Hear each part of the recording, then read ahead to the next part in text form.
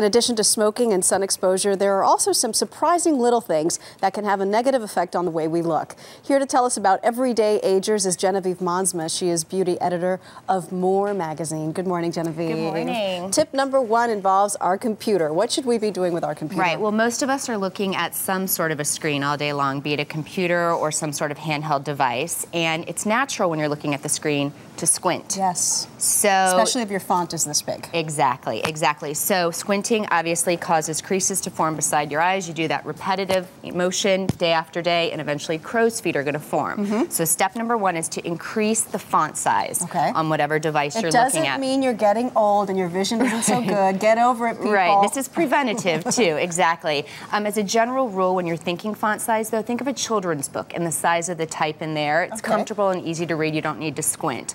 So we have an example here on the computer that just shows you nice large font. Okay. A second tip, it's not just the font size that causes you to squint, it's the light bouncing off the screen. The glare. The glare, precisely. So there are lots of screens or little protectors that you can put over. This one's by Moshi, I've 33 never bucks. seen that before. Right, easy to apply. You don't get those bubbles that you sometimes do. And you can still see the screen just as well. Cut the glare, right. No more squinting, no more crow's feet. All right, let's go to number two. We were talking about this outside. Right. We should not use a straw because it could increase, I guess, the wrinkles. Now look, yes, exactly. Look. You pucker. Exactly, you pucker. Much like smoking, it causes some lines to form around your lips. You do that again day after day, week after week, and eventually those lines become permanent.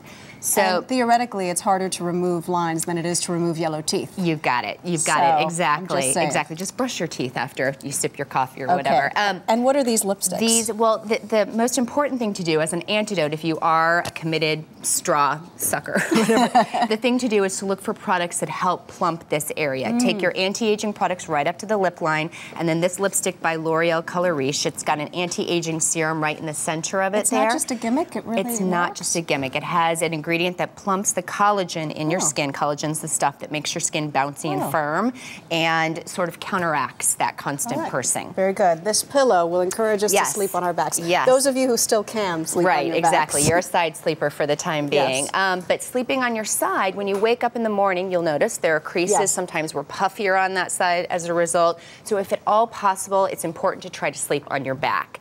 Now, for some of us, that's easier said than done, especially if we've been sleeping on our sides for decades. So this device here by Therapeutica, it's a pillow, and you can stick your head right in there, and it cradles your neck. So even if you're doing sort of acrobatics with the rest of your body during the night, your head and your neck are held stable. Have you used it? Is it comfortable? I have. It is comfortable, and I was a devoted side sleeper, so it does make a difference. All right, you wear sunglasses that have UV protection and wear creams around your eyes that have UV protection. How do you know if your glasses have UV? When you buy them, the FDA has mandated there need be a sticker or a tag attached that either says UV 40 or it'll say 100% UV protection. A lot of people probably don't remember. They don't remember. If you bought your sunglasses on the side of the street for 10 bucks, they probably don't have UV protection. So as an insurance measure, use some sort of an eye cream that has SPF. This one from Neutrogena, SPF 25, flattering, to all skin tones, and it's got some good anti-aging ingredients too. And lastly, ladies, or Adam Lambert, an eyeliner tip. Go ahead, show us how we should apply eyeliner. Okay, here we go. This is a gel liner.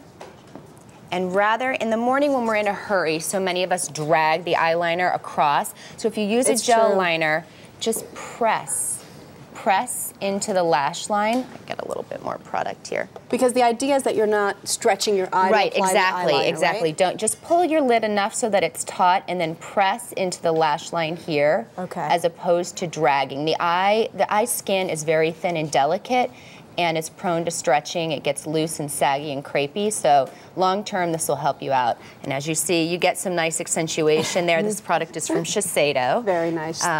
It gets the trick done. Thank you, Fewer lines. Genevieve. Thank you. Thank you as well. What's your name? Claire. Thank you, Claire. Thanks, Claire.